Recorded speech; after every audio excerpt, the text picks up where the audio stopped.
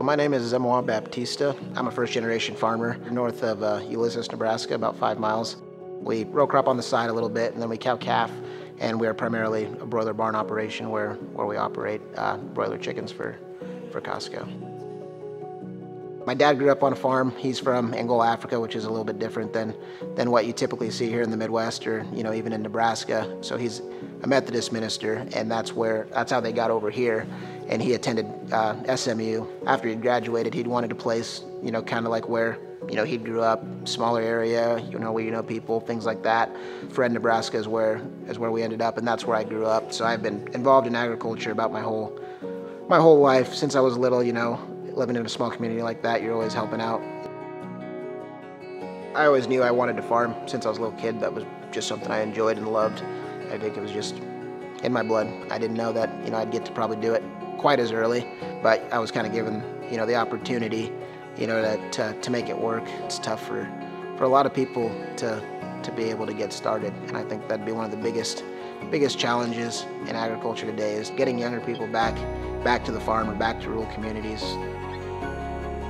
Day to day is we raise animals, so animals are always our biggest and most important priority. So they get looked at before anything else gets done. They'll eat almost any day before we do. You got to make sure they're fed. You got to make sure they're taken care of. If it's snowing, you're making sure that lanes are cleared so you can get feed in. You're making sure that bunks are scooped out so that they can eat. I mean, they're just always taken care of before us, and we try to make sure that people know that we care about our animals and we wouldn't do anything but treat them the way we'd want to be treated. Our rations for what we feed our birds, they're not just primarily a corn diet. There's soybean meal that go into those. It can be anywhere from 20 to 30%, soybean meal that goes into that to make a good ration for growing birds.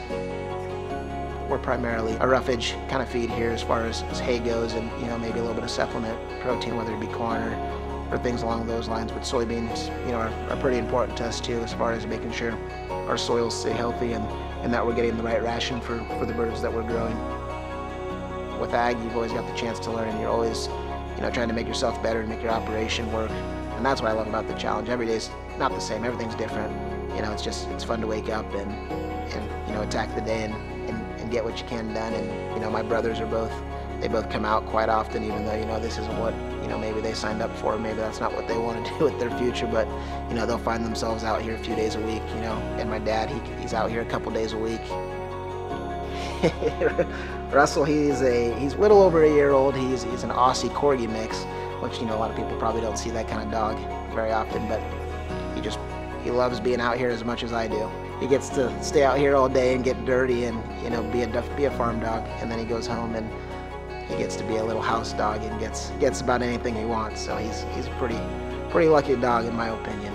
So we try to be good stewards of the land and try to make sure that everything is sustainable for the next generation, because if we don't do that, there's not going to be anything here for the people to come. I've got my first son that we just had here about 5 weeks ago, and just for an example, if I don't take care of the land, making sure that I keep the nutrients, whether it be micronutrients or whatever needs to be in the soil to sustain soil health, making sure that we're staying sustainable and I'm treating the land and everything else as best I can so that it's going to be here, not just for my son, but maybe his son and any other generation to come. We kind of have the goal of having a bigger family if they want the opportunity to be able to work here. I want to be able to continue to grow and have my legacy say that we built something that can support our family and maybe a few others. Seeing that family element makes it a little easier sometimes when you're struggling and you like, why would I do this? I could go work 40 hours a week and be done and look away at Friday and not have to worry about anything anymore, and probably make a little more money doing it. And seeing the family aspect of it, it does bring it full circle, and it does bring enough reward to the job to keep going and to keep doing it.